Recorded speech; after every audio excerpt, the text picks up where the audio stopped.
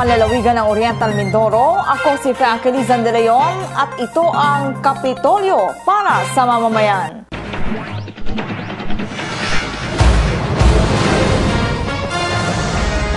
Sa ulo ng ating mga balita, tahimik payapa ang Oriental Mindoro ayon sa PPOC. Livelihood Steering Committee planong buuin ng Administrasyong Umali. Target na isang midwife kada barangay tinututukan ng Administrasyong Umali. Calapan City kampiyon sa folk dance competition. Provincial Daycare Workers Month celebration tagumpay. Sistema ng daloy trapiko sa Calapan Pier isinasaayos.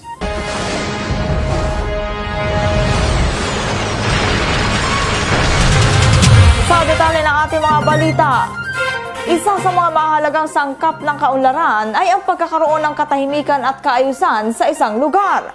Kaya ang Administrasyong Umali palaging sinisikap na panatilihin ang katahimikan at kaayusan at magpatupad ng mga programang kontra kriminalidad upang maitiyak ang kasiguruhan ng kaligtasan ng mamamayang Mindoreño. Nagbabalita si Ana Marie Reyes.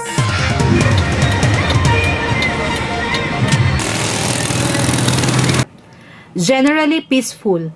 Ito ang isa sa mga pinakamahalagang ulat sa isinagawang pagpupulong ng Provincial Peace and Order Council na pinangunahan ni Governor Alfonso Umali Jr. sa pakikipagtulungan ni Provincial Director Samuel Borja ng Department of the Interior and Local Government Provincial Office nitong August 6 sa Kapitolyo. Ang pagiging tahimik at payapa ng lalawigan sa mga nakalipas na buwan ang buod ng mga ulat ni Police Senior Superintendent Anthony Alcañeses ng Philippine National Police Provincial Police Office at Executive Officer Major Antonio Quimado ng 203rd Infantry Brigade ng Philippine Army. Sa kanilang ulat, wala umanong seryosong banta sa seguridad ng lalawigan bagamat may mga report ng mangilan-ngilang insidente ng krimen na maituturing namang isolated cases. Ayon sa mga opisyal ng pulis at militar, higit nilang pinaiigting ang kanilang kampanya laban sa anumang uri ng kriminalidad upang tiyaking walang anumang magiging sagabal sa pagtataguyod ng pagpupunyaging pangkaunlaran sa lalawigan. The province of Oriental Mindoro is assessed to be generally peaceful. So, ito yung tabi-nila ni Governor, employee yung agipas. So, just recently, tinamit ko lahat ng mga pulis. Pinuntahan nila yung mga members ng agipas sa barangay. Kasi meron kami pulis na dapat nasa barangay. So, bawat pulis, meron siyang nakatungan na barangay. Ngayon, siya na ang naghahandle yung agipas niya. So, inintroduce din yung tungkol sa patrol system at saka yung mga infotex para mabilis ang pagbigay ng informasyon. Kapwa rin hinihikayat ng mga pulis at militar ang patuloy na pakikiisa ng mga pamahalaang lokal at mga mamamayan sa kani-kanilang mga proyektong pangkapayapaan upang ang progreso ng Oriental Mindoro higit na maitiyak.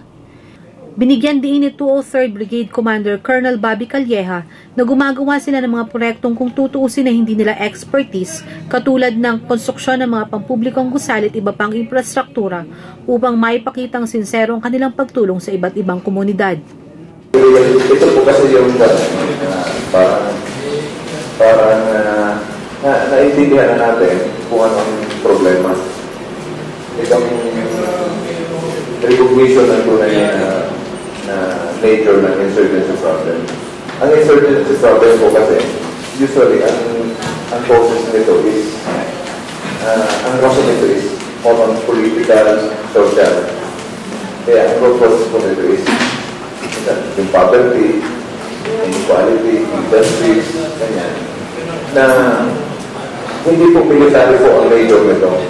Kaya parang nagkaroon tayo ng lesson learned na yung ganang problema, hinaharap natin ng military solution, mas lalong lumalala at lumalala. Para paano mo susolusyonan yung paghihirap ng tao ng balance, nagdira. Hindi gano'n eh. So, ngayon, parang binago natin yung sistema. Binago natin yung approach. In fact, yung approach na ito ng military, approach na natin ng gobyerno. That's why, mga previous years, mga previous administration, ang approach natin ito is whole of government approach. Parang gobyerno lang pa. Ngayon, kung marinig nyo, sabi si Presidente, nababanggit na yung bayanihan. Pero gusto natin lumabas is whole of nation approach. Wherein, ngayon narinig natin yung mga stakeholders, dahil dapat lahat tayo tulong-tulungan natin, tulong-tulong. Kaugnay nito, pinasalamatan ni Governor Umali ang hanin ng mga pulis at mga militar sa ipinakikitang dedikasyon sa pagpapanatili ng kaayusan sa buong lalawigan. Pinasalamatan din ng gobernador ang mga ito sa pakikiisa sa mga programa ng pamahalaang panlalawigan. Isa na rito ang pinakahuling proyektong pinagtuwangan nila ang naipatayong Mangyan Rest Area sa Oriental Mindoro Provincial Hospital. So, marami tayong dapat na pinagtulungan.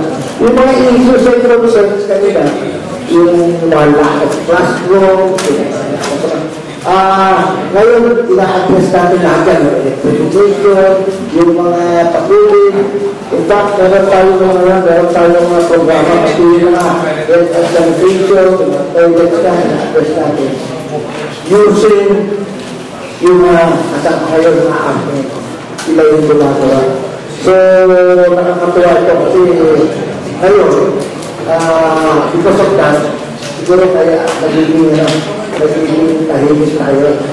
Malaking natulungan. Kasi nakikita nila, kasama namin tayo kayo sa pakikita ng mga project. Hindi katulad ng araw, puro araw. Puro pera, mindoro. Pero nakita ko, so far, so good. Kaya pati ito siya, sana tayo, hindi tayo pinapasyon. Samantala sa pagpupulong ay pinaliwanag ni Bicol, Quezon, Mindoro Area Manager Paul Escobar ng Office of the Presidential Advisor on the Peace Process o OPAP ang payapat masaganang pamayanan o pamana program na inilunsad sa Oriental Mindoro noong nakaraang taon. Ang pamana ay isang peace-building program na ipinatutupad ng OPAP na ang pangunahing layunin ay palakasin ang kakayahan ng mga komunidad, partikular sa conflict-affected areas sa pamamagitan ng pagsusulong ng iba't ibang proyektong tutugon sa mga isyu ng kahirapan at pagpapanatili ng kapayapaan. Binipisyaryo ng pamana mga bayan ng Gloria, Mansalay at Bulalakaw na napagkalooban na ng paunang pondong 14 million pesos para sa konstruksyon ng kalsada, daycare center, pagpapailaw ng mga sitio, pagtataguyod ng mga maliliit na negosyo at iba pa. Ayon kay Escobar, sa taong ito ay may nakaprograma ring 20 million peso project ang OPAP bukod pa ang mailalaang pondo sa pagtatapos ng pamana sa lalawigan sa taong 2013. Kaugnay nito sa mosyon ni San Teodoro Mayor Apollo Ferraren, isang resolusyon ang ipapasa ng POC upang hilingin sa pamahalaang nasyonal na bigyan ng pantay na pagkakataon ng mga ibang bayan sa lalawigan na mapabilang sa pamana. Magpapasa rin ang resolusyon ng POC para sa pagbubuo ng Technical Working Group ng pamana. Itinalaga rin ni Governor Umali si GO Chief of Staff Rowena R. Sanz bilang pamana focal person sa Oriental Mindoro. Ang Provincial Peace and Order Council meeting ay dinuluhan din ni na LMP Oriental Mindoro President at Pinamalayan Mayor Wilfredo Hernandez, Victoria Mayor Alfredo Ortega Jr., Bansud Mayor Ronaldo Morada at Mansalay Mayor Jose Ildefonso Maliwanag. Lumahok din dito si Provincial Administrator Angel Saulong at mga kinatawan ng iba't ibang mga ahensya ng pamahalaan, pulis, militar at mga konsernadong grupo at samahan. Kung matatandaan, naibalita namin noon sa KPSM na prioridad ngayon ng Administrasyong Umali na magkaroon ng isang midwife sa bawat barangay upang matulungan ang mga kababaihan nating nagdadalang tao na hindi na lumayo pa at may matawag sa oras ng kanilang panganganak. Kaya naman sinusubaybayan natin ang usaping ito at narito ang pinakahuling report tungkol dyan. Pinalalagyan na ng budget ni Governor Alfonso V. Umali Jr. ang pagkuha ng pamahalaang panlalawigan ng scholar sa bawat barangay na wala pang official midwife upang mapag-aral ng libre ang mga kabataang may interes para sa kursong midwifery. Sa report ni Provincial Health Officer Dr. Norman Ligaspi, inamin nitong may kakulangan nga sa midwife ang maraming barangay sa lalawigan. Dahil dito, sa isasagawang scholarship para sa mga kabataang nais kumuha ng kursong midwifery, magiging prioridad dito ang mga barangay na wala pang midwife. Sa budget na inihahanda na para sa taong 2013, nakasama na ang pondo para sa 71 kabataang kukuning scholars ng pamahalaang panlalawigan para sa 71 natukoy na barangay na wala pang midwife. Program na rin depende sa kanila ko in-extend lang nila pati yung arrears. Hindi pa sigurado na kung next year ay tutuloy yun eh. So, kailangan po kasi dire-diretso kasi yung program, implementation ng program, pagka nagdagay tayo ng 6 months, eh hindi magtutuloy-tuloy eh. So, problema na naman. Yung recording, pati yung programa sa kalusugan kasi babalik ulit ito. Magkakalat na naman sa mga regular midwives yung mga program. Sige, basta pag-aralan nyo kung paano natin niya. Opo, yun na. Inaaral ko po yun eh, nung pangkat. Sabi ko paano ito, dapat dito, meron tayong memorandum of agreement, tripartite agreement, kung saan tayo magpapaaral, and then after na makagraduate sila at pumasa, it's the duty already of each municipalities na i-deployan natin na sila magpasweldo. Bilang 5 years until such time na ma-absorb sila ng regularly o magdagdag ang DOH. Kasama rin sa plano ang pagkakaroon ng Memorandum of Agreement sa pagitan ng pamahalaang panlalawigan at konsernadong pamahalaang bayan. Pinaplanong lamanin ng MOA ang mga kasunduang tulad ng kapag nakatapos ang scholar dito, magtatrabaho ito sa sariling barangay kung saan ang nakasasakop na pamahalaang bayan ang magpapasweldo rito. Sinabi naman ni Governor Umali na nararapat na pag-aralang mabuti ang programa lalo na sa usaping counterparting na responsibilidad sa bahagi ng pamahalaang panlalawigan, pamahalaang bayan at maging ng magiging scholar nito. Sa pagtulong sa mamamayang nangangailangan, mas mainam na magsama-sama sa iisang direksyon ang mga ahensyang may iisang programa. Wika nga ng punong lalawigan, mas may dating at naniniwala siyang mas nararamdaman ito at mas maraming bilang ng mamamayang Mindoreño ang matutulungan. Nagbabalita si Ana Marie Reyes. Pinaplano ng Administrasyong Umali ang pagbubuo ng Livelihood Steering Committee upang maitiyak ang higit na maayos at epektibong sistema ng pagkakaloob ng mga programang pangkabuhayan ng pamahalaang panlalawigan. Kaugnay nito, sinabi ni Planning and Project Development Consultant Olivia M. Palumaria na sinisimula na ang pagpaplano para sa nasabing committee na bubuuin ang lahat ng concerned agencies na may mga nakalaang pondo para sa programang pangkabuhayan tulad ng literacy at kasanayan sa hanap buhay sa kalibliban o likhaka, Provincial Social Welfare and Development Office, Technology and Livelihood Development Center, Provincial Agriculture Office, Public Employment Service Office, Provincial Veterinary Office at iba pang mga tanggapang may kinalaman sa pagbibigay ng livelihood assistance sa mga Mindoreño.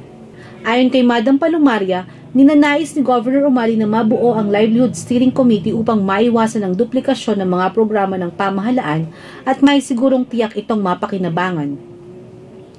Aniya, sa plano ay paghihiwa-hiwalayin ang mga kahilingang proyekto base sa kung ano ang kailangang mga dokumento o sa mga pamantayang itatalaga ng steering committee. Halimbawa, aniya, ang mga ngailangan ng maliliit na halaga ng livelihood assistance ay ilalagay sa Window 1 na ang mga ngasiwa ay PSWDO. Ang microfinancing projects ay ilalagay sa Window 2 na maaaring ang TLDC ang mamahala. At Window 3 para sa iyong mga tinatawag na full-blown projects na bukod sa mas may malaking pondo ay may kasamang pagpapalakas ng organisasyon at pagsasanay na maaaring ang likhaka ang mga siwa. Ayon pa kay Madam Palumaria, tinitingnan din ang posibilidad na ang komite ay maaari ring ipaloob sa Strategic Intervention Community Focused Action Towards Development o SICAD na itinaguyod bilang pangunahing programang kontra kahirapan ng pamunuan ni Governor Umali.